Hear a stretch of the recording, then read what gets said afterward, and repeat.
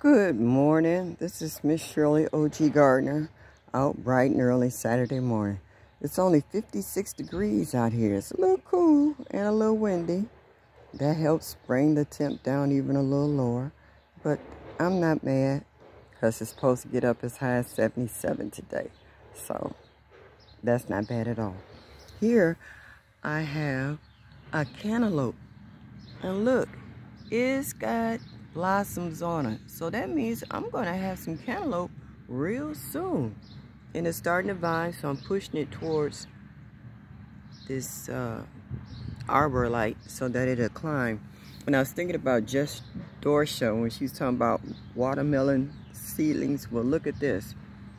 I had watermelon growing on the vine over here last year, and they're getting bigger and bigger each day.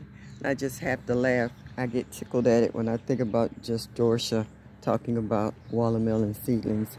And also over here, what is this? Oh, this is my cucumber. And it's starting to vine, and I'm pushing it over towards the arbor too so it can take off. And over here is my squash, straight cooked neck. It's looking pretty healthy and pretty nice too. And I also have my cayenne peppers. It's putting on babies, so I guess I'll be getting cayenne peppers real soon. So that's just a small update.